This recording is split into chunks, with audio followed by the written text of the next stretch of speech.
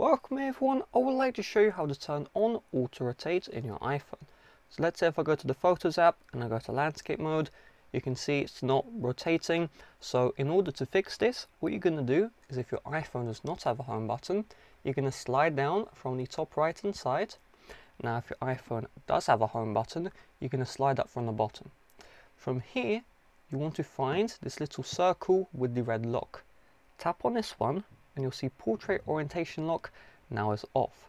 So from here, let's do the rotation again, and boom, you can see rotation is now working successfully. If you are having issues still, what I recommend you do, let's say you're trying to go to this way in landscape and it wasn't working, just flip the phone around and usually that fixes the rotation. Okay, if that still doesn't work, you will need to restart your iPhone. So in order to restart, press and hold power and volume down together until you see slide to power off, then just slide the power off toggle and then turn back on the iPhone, and then from there rotation should be working again. If it still doesn't work, keep in mind certain apps, certain areas of the device do not support rotation.